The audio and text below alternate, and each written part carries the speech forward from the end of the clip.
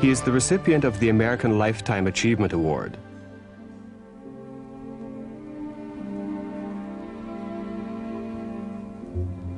This cup was dedicated to him by the First World Congress of Logotherapy in San Diego. Among the many honors bestowed upon him is the Oscar Pfister Award of the American Psychiatric Association. And 21 honorary doctor degrees from universities all over the world.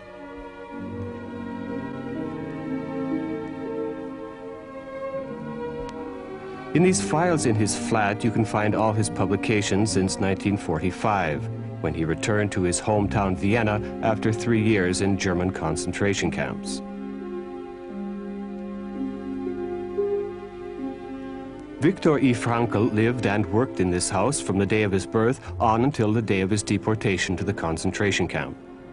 It's a rare occurrence for someone who's still living to be honored with such a memorial plaque. Frankl's former home in the Czerningasse, number 6, is situated opposite the Viennese residence of Alfred Adler, the founder of individual psychology. According to the American Journal of Psychiatry, Frankl's work is, quote, perhaps the most significant thinking since Freud and Adler.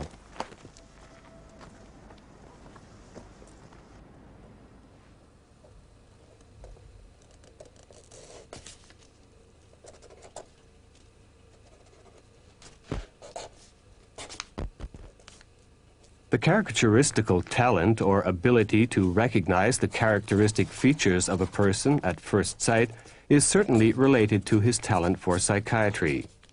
For the psychotherapist must also be able to immediately perceive the weaknesses of a patient.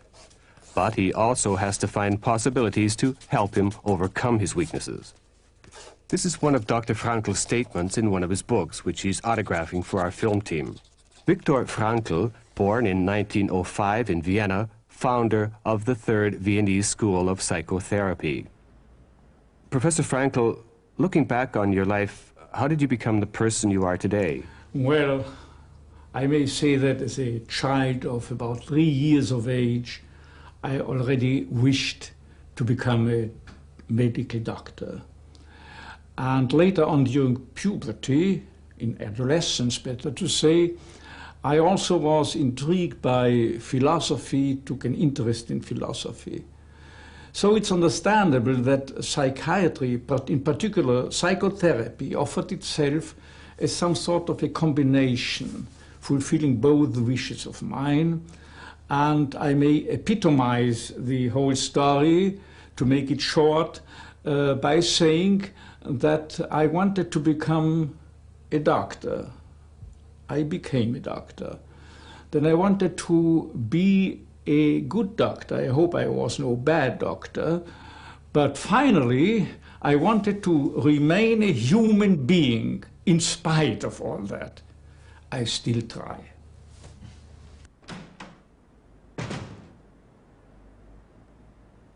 In 1946, Dr. Frankl became the head of the neurological department at the Vienna Polyclinic.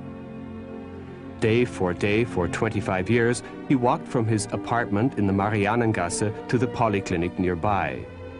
To become a doctor was the fulfillment of his professional wish since his earliest childhood.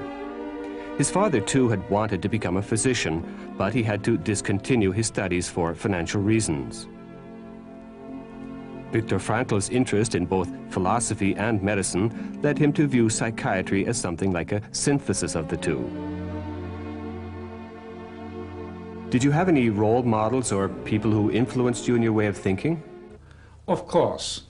The founders of the first 2 great schools of psychotherapy, that is psychoanalysis and individual psychology, or as it's sometimes called, referred to also Adlerian psychology. Already as a high school student, I started exchanging letters with Sigmund Freud, and he readily answered each letter that I had sent him. And after I once enclosed to my letter a short statement about some ideas connected with psychoanalysis, he answered by telling me that he not only received my letter, but also has already forwarded that manuscript, as he referred it to the editor of the International Journal of Psychoanalysis. And a few years later, it was published there, already 1924. Well, I also once happened to meet Sigmund Freud in the vicinity of the University of Vienna. I noticed a man who looked like Sigmund Freud, but I thought it cannot be Sigmund Freud from his whole appearance. And so I told myself, okay, let's follow him. If he makes a turn from the Währingerstraße to the Berggasse, it must be Sigmund Freud. So I followed Freud. In other words, I became a follower of psychoanalysis, of Sigmund Freud. I followed Freud, and he did make the turn into Berggasse. So I had courage enough to stop him on the street and introduce myself. Have I the honor to speak to Professor Freud? Yes, that's me. Okay, my name is Viktor Frankl. Wait a minute, Viktor Frankl, second district of Vienna, Czerningasse number 6, apartment number 25. Correct? Yes, absolutely correct. He remembered the address from the exchanging of letters throughout a few years. And then I told him I've read a book on the death drive in French, whether he's interested. He said, oh, I am very interested. Could you kindly write an article and send it to the editor of Imago, the second psychoanalytic journal? And I promised it, but I didn't keep the promise, because in the meantime, I was affiliated, became affiliated with this circle around Alfred Adler. And 1 year after the publication of the psychoanalytic article of mine, there was an individual psychological article of mine published in the International Journal of Individual Psychology, the Adlerian Psychology.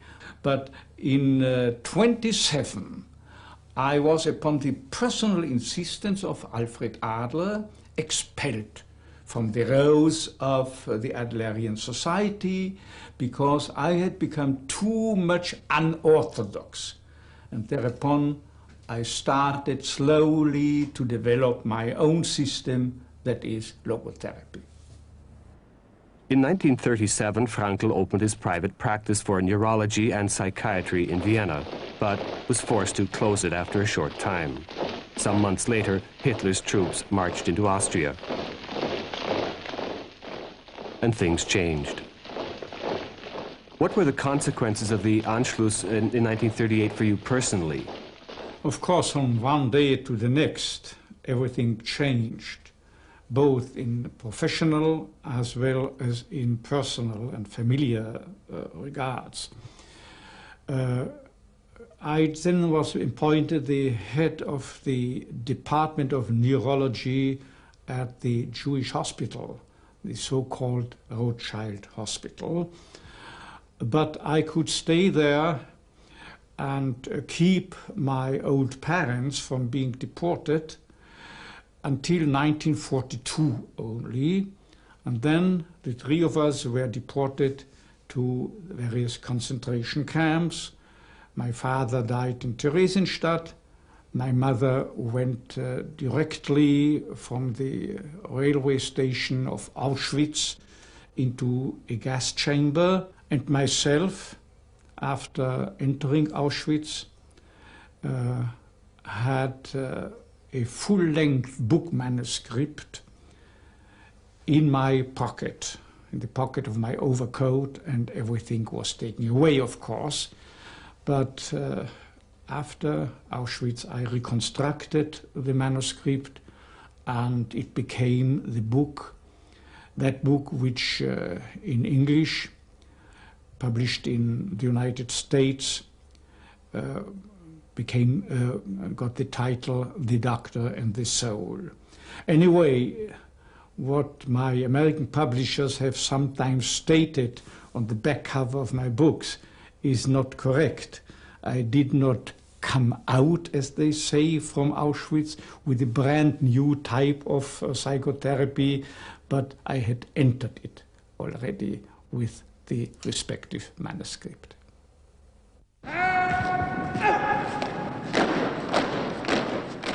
The reason for Viktor Frankl's survival in the concentration camp was most certainly related to his firm resolve to reconstruct the lost manuscript of his book. His parents and his brother died in Theresienstadt at Auschwitz, his first wife in Bergen-Belsen. This picture was painted by his cousin Otto Ungar when he was imprisoned in the Theresienstadt concentration camp. In the foreground, you can see a row of wooden coffins. In one of them, Frankl saw his father for the last time, as a corpse.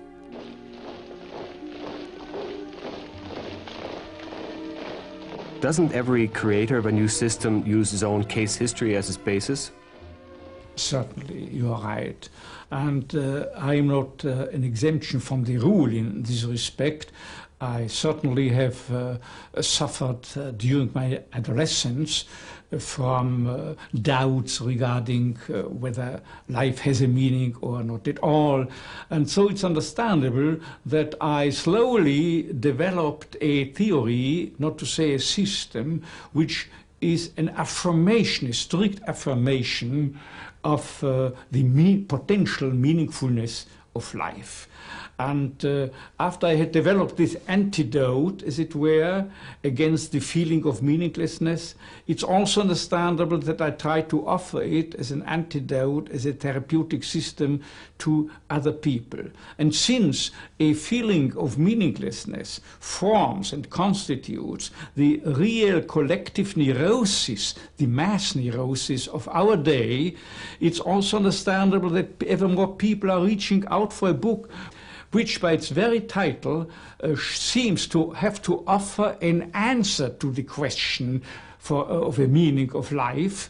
And though it's also understandable that the book Man's Search for Meaning, this was the very title, has so far lived up only, as far as its American edition is concerned, to a selling figure of more than 4 million copies. Frankl's psychotherapy is often called height psychology, in contrast to depth psychology. This is paralleled by his passion for mountain climbing, as well as by the fact that he learned to fly a plane at the age of 70.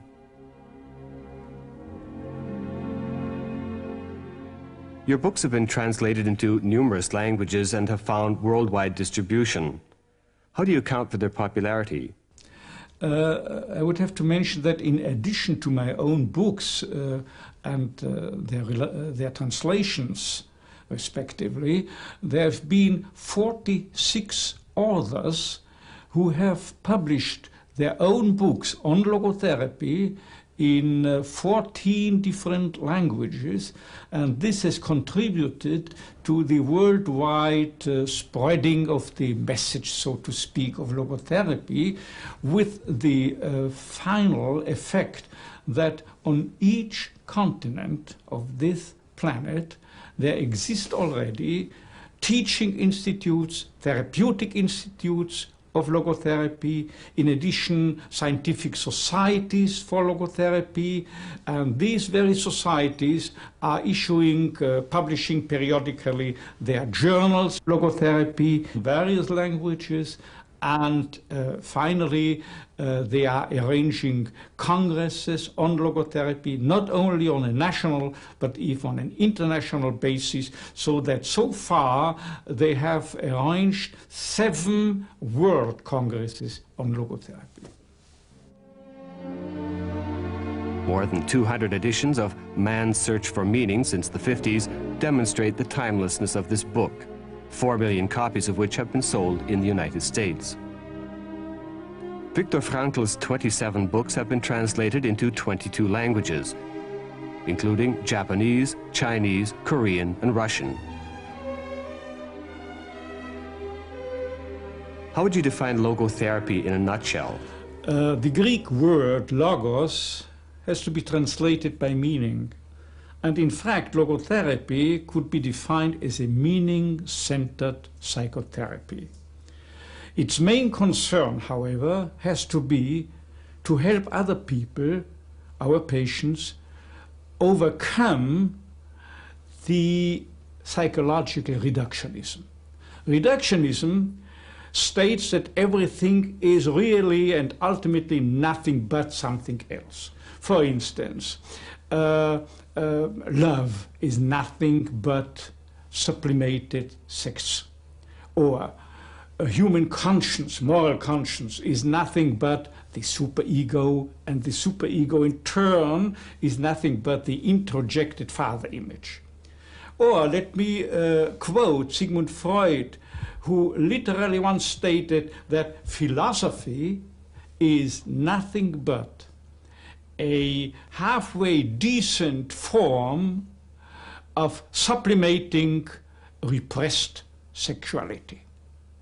Now, if a Californian Freudian, a Californian psychoanalyst, once came up with the statement that the worldwide spread feeling of meaninglessness is nothing but the outgrow of castration fear, then you may easily imagine what the impact of such a statement might be on those of our patients who are suffering from such a feeling of meaninglessness, or better to say, as I'm used to call it, their existential vacuum. The existential vacuum thereby is just reinforced rather than overcome.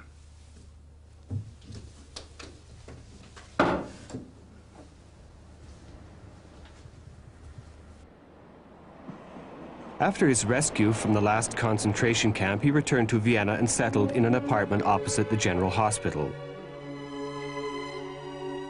In this semicircular room, he writes his books. A young artist painted this portrait in 1954. Mrs. Frankl received it as a present for their wedding anniversary. From his desk, you can see the Purgatory Man, a Baroque sculpture. He is surrounded by red painted flames. Frankl refers to him as the Homo Patiens, the suffering human being. This is also the title of one of his books.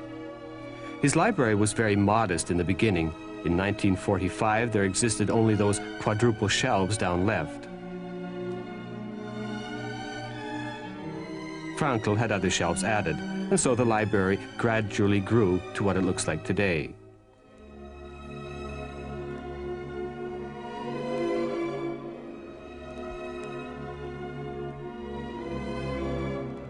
Being creative in both disciplines, how would you define the difference between scientific and literary writing? It is very difficult to me to formulate scientific texts. And for instance, there is in one of my books included one sentence whose formulation took me exactly 3 hours. It's different in non or less scientific texts. For instance, the book Man's Search for Meaning, including the autobiographical sketch regarding the period of time I had to spend in concentration camps, this book, to write down this book, took me 9 days altogether, 9 consecutive days. And there is a short drama I once wrote down in one sweep within 9 consecutive hours only. Incidentally, this drama has been recently staged in the Elysium Theater in New York. This was in the context of my 85th birthday, celebrated by them in this way in March 1990, 1990.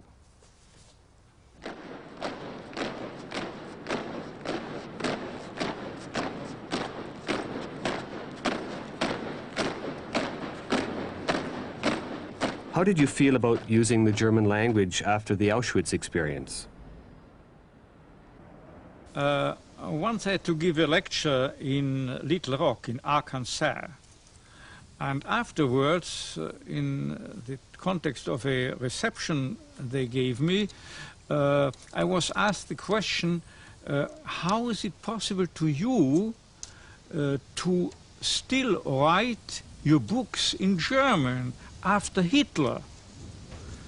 And I reacted by asking that lady, could you kindly show me your kitchen? She brought me to her kitchen. And then I inquired, may I have a look at your knives and your forks and your spoons? And she gladly showed me this material. And then I said, oh my goodness, how is it possible to you still to use knives, since you know that so many people have been dying because they had been stabbed by knives?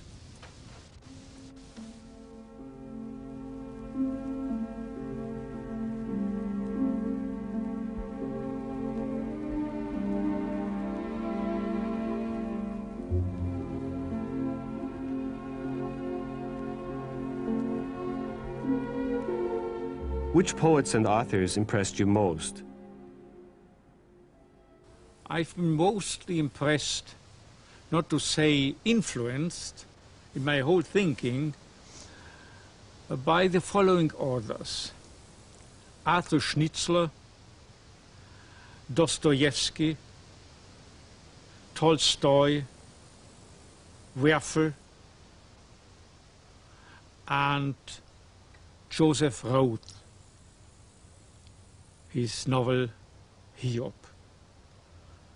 and the poems written by Christine Lavand. Perhaps one may notice that all these authors and their works are centering, not to say focusing, on the human problems in context with suffering, particularly psychic suffering, not to say psychotic or at least neurotic suffering, and the question whether there is a meaning that may be squeezed out even from such suffering. And this, exactly this, is after all the theme of my own works. Now at least regarding the works of the people, the authors that I have enumerated right now, one may say what has been said by a Spanish proverb: La hora pasa, la pena se olvida, la obra queda. Or to put it in English, the time is passing, the suffering is forgotten. However, the work remains.